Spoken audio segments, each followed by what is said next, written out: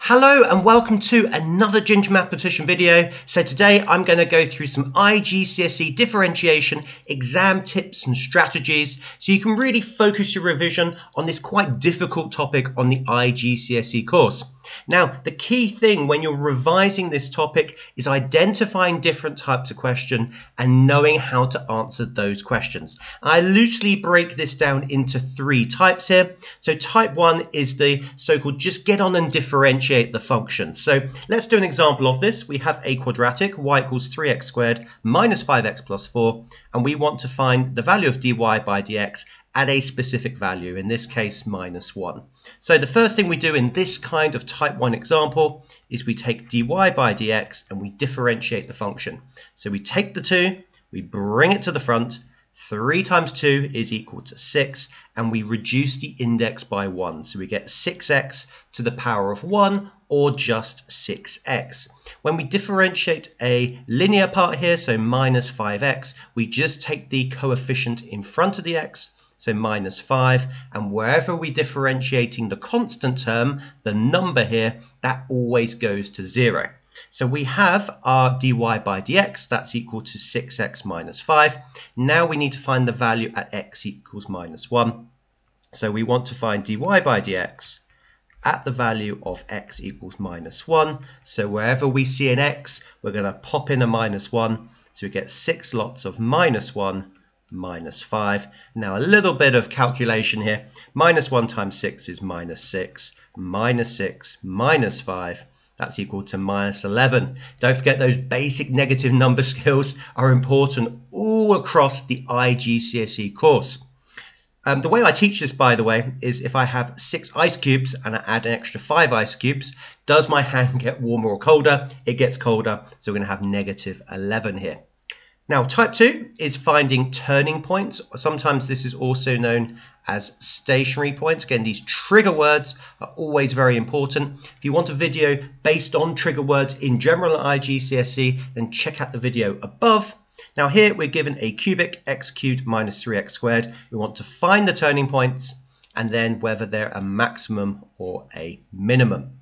So the way we do this, like any differentiation question, we're always finding the derivative. So we take the 3, bring it to the back, we get 3x, reduce the index by 1, that gives us squared. Now this one we do exactly the same way as before. We take the 2, we bring it to the back, minus 3 times 2 is minus 6, and reduce the index by 1, that gives us then just 6x. Now because of this trigger word, turning point, we want to make dy by dx equal to 0. That means we need to solve this quadratic. 3x squared minus 6x is equal to 0.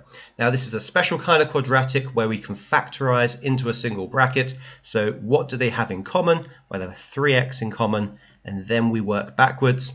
What do you multiply 3x by to get 3x squared? Just x. What do you multiply 3x by to get minus 6x?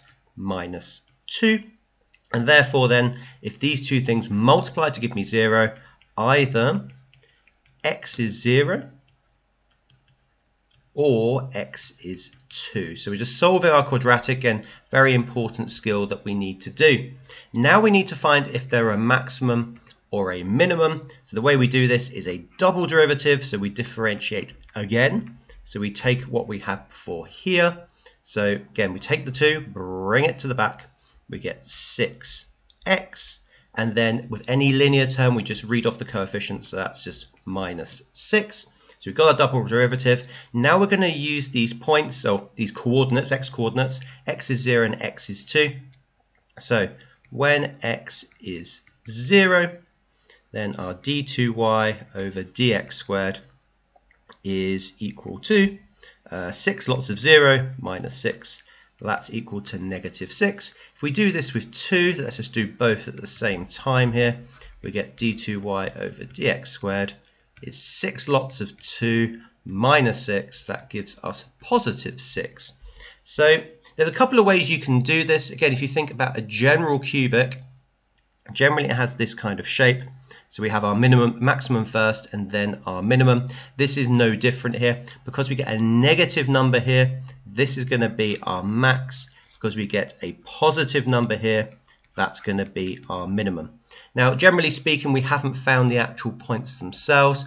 We could actually work out the y coordinates by substituting in x is 0 back in our original equation. If I do that quickly, so we get 0, 0 as the first coordinate. If we substitute 2 in, we get 2 cubed is 8 minus 3 times 2 squared. That's 12. So our other coordinate will be 2 minus 4. So strictly speaking, with a type 2 question here, they will usually ask you to work out the y coordinate as well. And on to type 3 here. So we want to find the tangent here, not the normal. Generally, that's not done on this iGCSE course. So we have a function and we want to find the equation of the tangent at this particular point.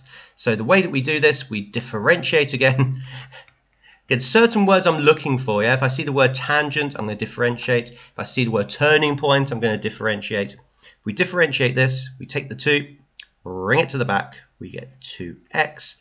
Any linear term, we just read off the minus 5. Any number, so plus 5 here, this will differentiate to 0. Now, we know the x-coordinate of where we want the tangent. So when x is equal to 1, we take the x-coordinate here. Then we work out dy by dx at that particular coordinate. That gives us 2 lots of 1 minus 5, 2 minus 5, and that gives us minus 3. Now we know the gradient of the tangent, we can then say that the tangent will have the equation, because remember this represents the m, the gradient of our straight line here. So we then get y equals minus 3x plus c. Now to work out our y-intercept here, we just use the initial coordinate. So when x is equal to 1, y is also equal to 1. So a bit of coordinate geometry here. So 1 equals minus 3 lots of 1 plus c. 1 equals then minus 3 plus c. Therefore, our c is going to be equal to 4. So our final answer here for our tangent here will be y equals minus 3x plus 4 to give us the marks on this question. Now, this is a fairly short video, but again, these are the 3 types of questions you need to be really familiar with to get those big 5-mark, 7-mark questions you get often at the end of a paper 4, occasionally also on a paper 2 as well. Now, 2 follow-up videos that you could watch here, or 2 follow-up activities you could do here. The first one is right in front of you, where I go through all of iGCSE differentiation, a much longer video for about 40-45 minutes. So that video is there in front of you.